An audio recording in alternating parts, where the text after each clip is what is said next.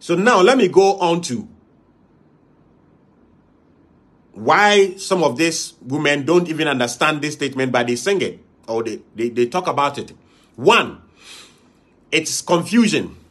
2, any woman that is calling for an emotional man has never dated one or married one. Take it from me. Yeah, Eric, I'm good. Any woman that is crying, men should be emotional, men should show their emotion, has never dated an emotional man or married one before. Any woman that has married or dated an emotional man is their worst nightmare. They never want to meet one again in their life. Except women with no character. You know, there are some women who have bad character. Their character is so detestable. You understand? Therefore, such women can stay with weak men. Because weak men have no standard.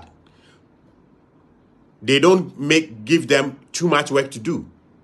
They don't check the woman's behavior. They don't check any behavior you put up, they are okay. Anything goes.